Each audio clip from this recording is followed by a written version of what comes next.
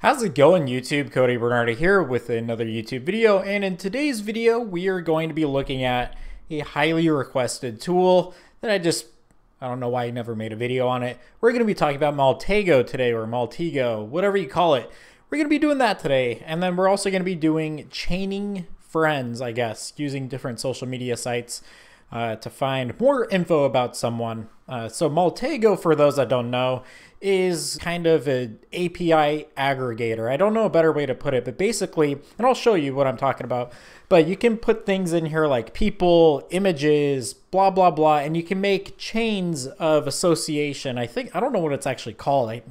I'm just going to call it chains or association chains or chains of associations. I don't know, but it's basically like this person has a connection with this person or this thing or this place or whatever, and you're able to chain it all together to build out a larger picture. There's things in Maltego that you're able to do automatically. They're called transforms, and it's nothing more than just API calls to various websites, but they make it super easy to run. So anyways, let's get into Maltego and friend and whatever association chaining. Okay, so we are going to take a look, and apologies, it's like the next day or a couple days after the intro of the video. I made the mistake of hitting stream instead of record on OBS, so I filmed the entire segment of this video and didn't record it. Rip in peace. Okay, so anyways, we're going to be doing a few things. Like I said, we're going to be looking into Maltego a little bit. I'm not going to get too deep into what you can do with that, but we are going to be opening up Maltego, running a few transforms, and then building connections manually. And we're also going to be doing some manual analysis on Facebook, and I'll show you how to view friends without, or how to view friends on restricted accounts. Different ways you can do that. So anyways, we'll go ahead and open up Maltego. Maltego, I've heard it called all sorts of things. So Maltego CE, the community edition, and basically this is the free version. If you are working for a police force or any sort of non-personal use of Maltego, you have to pay for it. So I would advise that you pay for it if you're going to be using this for actual investigations. So what you see right here when you open a Maltego is the transform hub. Transform is the way Maltego calls APIs. So the way it works is when you run a transform in Maltego, it's actually calling out an API call. And APIs, I'm not going to get into what APIs do, but it's like you go on Twitter, instead of having the UI show up, it's just the raw data that you're requesting, and you can filter it down and all of that to show certain things. I could probably get into like Postman and all of that in a different video, how to use that, and Tableau and Kibana. Anyways, so this is the transform hub. You can install certain transforms. You can pay for certain transforms as well, such as the ones down here like FireEye, Threat Connect, and all that.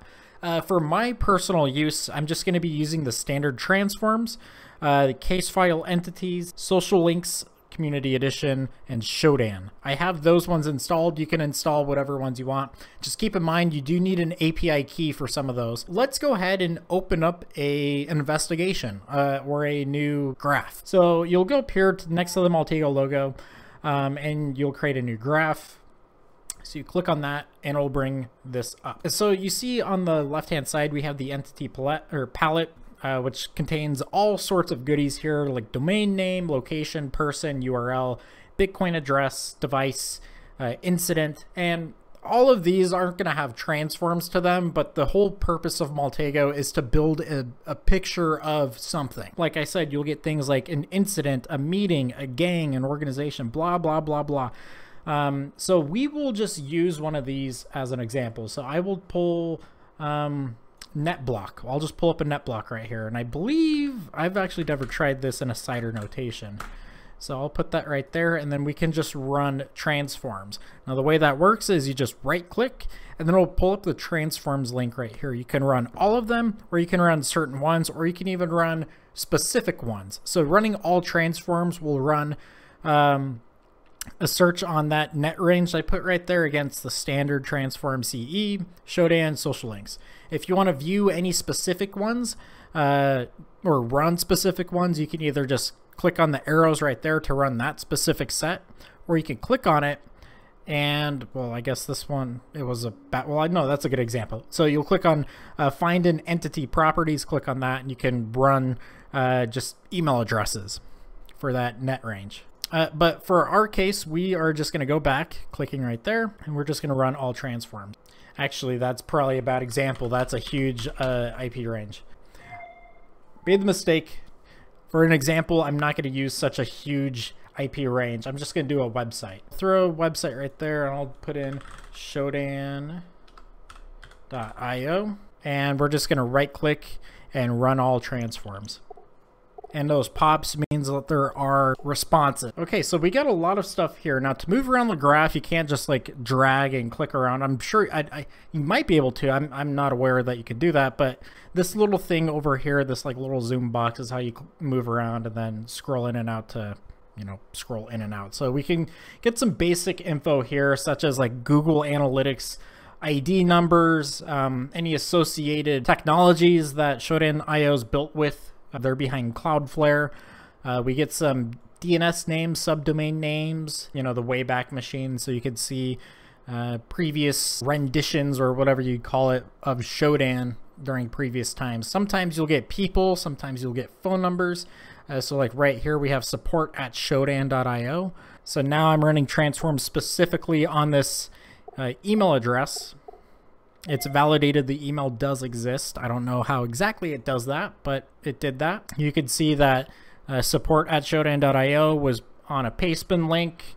Other websites where that email is associated with, or that email is in the website, I guess you'd say.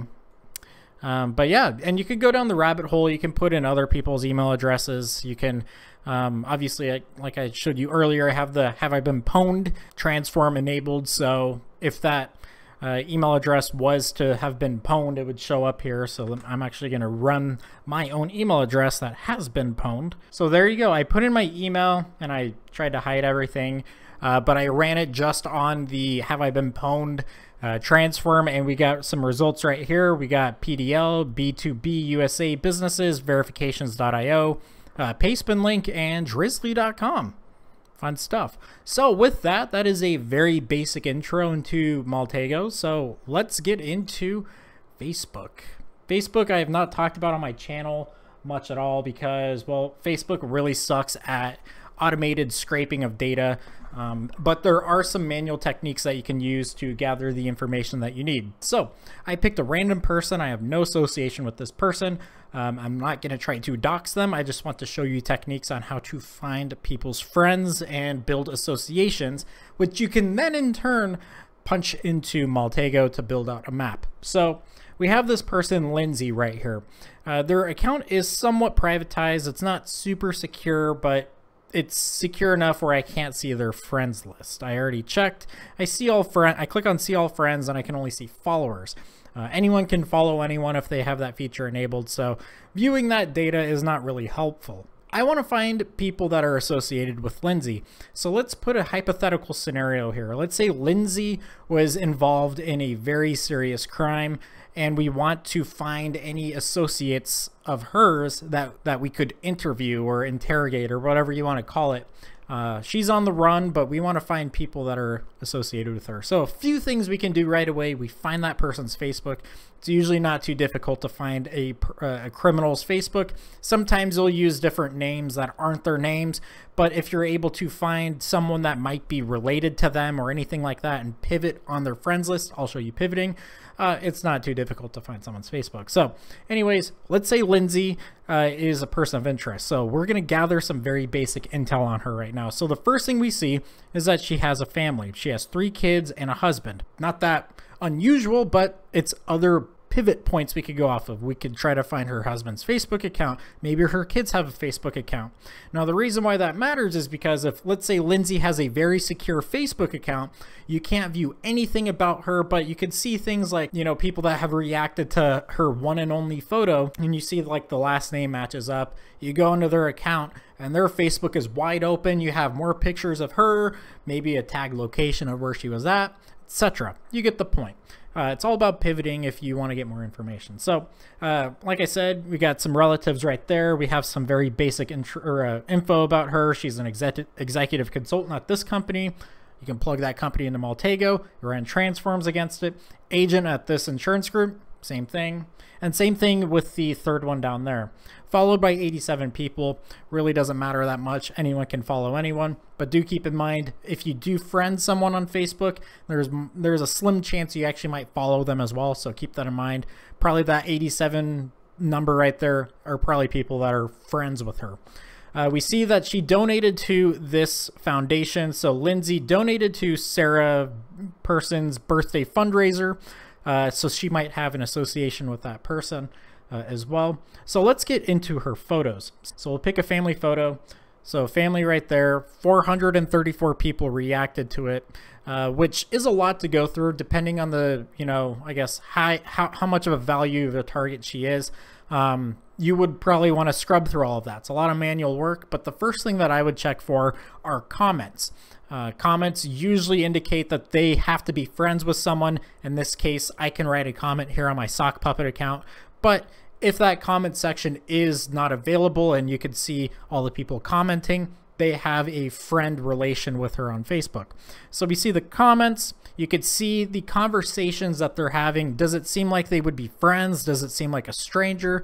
Really depends. Like if you could tell it might be an inside joke, they probably know each other a little bit more than just a random person saying, nice family. I don't know what you'd say. God, I'm so awkward for that, but you get the point. That's where the intelligence portion of OSINT comes in. You got to kind of use your best judgment to build that connection. So let's say that we were able to find an association, like her friend group is really bad. Let's just click on this person's Facebook. Let's open it up. I'm shooting in the wind right now. I don't know if her friend group is open or not. 703 friends, so we can go there. If you see the number on the friends, that means you can view their entire friends list. So what we will do is we will just type in, there she is right there, top right. So, and you see the add friend portion is not available. It's because I don't have a second degree connection with her. So we have confirmed that Erica Fox and this Lindsay person are friends on Facebook. So we built that connection, but we had to pivot a little bit. So let's say that the friend group is, her friends list is just completely locked down. You can't get any info on her. There is a sneaky little trick that I don't know how often could work, but then again, investigations widely differ, and you might be able to use this technique to find associations with people. It's pretty interesting. It's pretty cheaty. And as a privacy aspect of it, I wish it would go away, but from an investigative standpoint, it's a pretty cheaty trick. So Venmo, I'm sure we have all heard of Venmo, at least in the United States. Venmo is a peer-to-peer pay network thing. You can pay someone for like dinner, you just pay them. It's ran by PayPal. The one downside to Venmo from a privacy perspective is that your friends list is completely public and you cannot hide that. It is public by default, and well, that's the only option other than to delete them. I believe you can also sign up with Venmo with your Facebook account. So what that will do is actually import your friends list from Facebook, depending if the people have Venmo as well. But that will open up their Facebook friends list group. So we'll go ahead and sign in. So here we go. We have loaded up her Venmo account. Now what you can do is that you can actually search people on Venmo, so it's not like I stalked her down and brute forced her username. No, I just searched her on the search people thing up there, and I was able to find her and correlate the image she has on there versus the Facebook image. Now you could see more interactions that would be more personal. Usually you wouldn't just pay someone, a stranger or anything like that, unless you're Mr. Beast, but you could easily assume that she paid Thomas Miller for an Uber ride. They were probably together on Saturday, which was what day? They were probably together on November 14th, and it was around the 11:33 time. So what I would do from an investigation standpoint is I'm able to find their Venmo account. Let's say they committed a murder or a crime at 10 a.m. on that same day. Well, now I'm able to say, okay, well, Lindsay is on the run. She's a flight risk. Let's let's talk to this Thomas Miller guy, because they talked to each other an hour and a half after the crime. And you're able to pivot from there. Another thing you could do, you could see on the far right, Lindsay's friends, 369. That's a little bit more than what we had initially. If we go back to her account, which if we go to see all friends, you don't see any of them. You only see followers. So we have 369 people that we can scrub through. Unfortunately, Venmo does not have an API to automate this. But you can pull all those friends down. You can see the associations that she's built with people through transactions. So you get the point. So, and like I said, like pivot around when you get on a Facebook page. You know, I would start with photos. I would start with any public info and then pivot from there. Maybe you can't find a specific person. Let's say their Facebook account is a completely different name or has a variation of their name. I've done this in the past with criminals. But you're able to find a relative through just very basic open source intelligence gathering. You know, that's them. You're able to see household names, and then you find that household name. So let's say their brother. You go on the brother's Facebook. You're able to see reactions, comments, etc. on their account, and then you're able to pinpoint the...